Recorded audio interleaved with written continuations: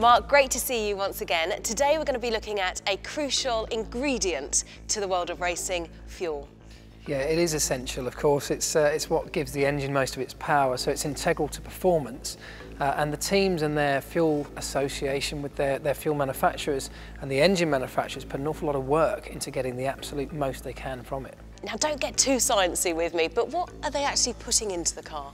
Well, it's not a million miles away from what you might put in your road car, so it's based around pump unleaded fuel, which people may not realise. But again, like I say, the fuel companies that are associated with each team, and most of them do have an association, put a lot of work, a lot of effort into tailoring the chemical composition. As they do with every single part of the car, they're looking to maximise every last little bit they can. So still a lot of work in terms of the chemical composition and getting the most out of that they can. So if I was to put it in my car, it would actually work? Yeah, it would do, yeah.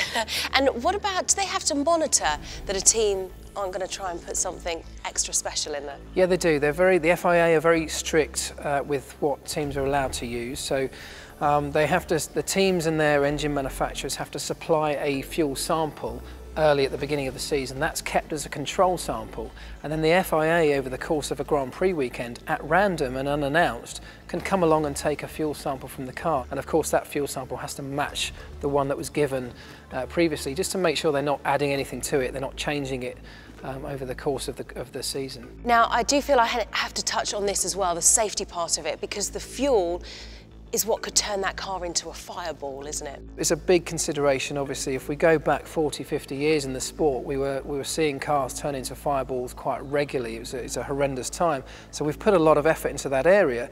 And of course, with 100 kilos of fuel, which is sat just about here, sat right behind the driver, it's in what we call a fuel tank, but it's actually a bag. It's a ballistic grade material, this bag, deformable thing to get it in through a very small hole in the bottom of the car.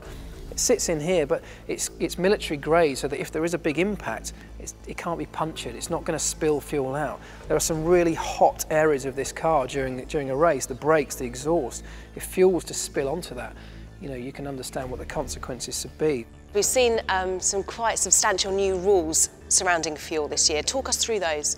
Yeah, quite significant changes actually. 2014 Formula One is a much more efficient formula than it ever has been. So what we've now got is a restriction on the amount of fuel that we're able to use. So we've now got 100 kilos of fuel between the lights going out on a Sunday afternoon and the flag dropping.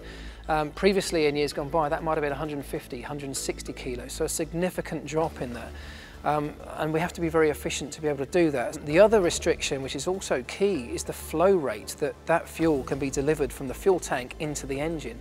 Now that's something that's been unrestricted previously. Now we're restricted to 100 kilos per hour. It doesn't take a rocket scientist to look at those two figures and say you can't run at 100 kilos per hour for a race of around 2 hours, because you're going to very quickly exceed your limit of 100 kilos. So the teams have to be very strategic, very clever about how and when they use that fuel. Well, thank you for firstly not getting too sciencey with me, and of course for sharing your knowledge. It's great to see you again. My pleasure.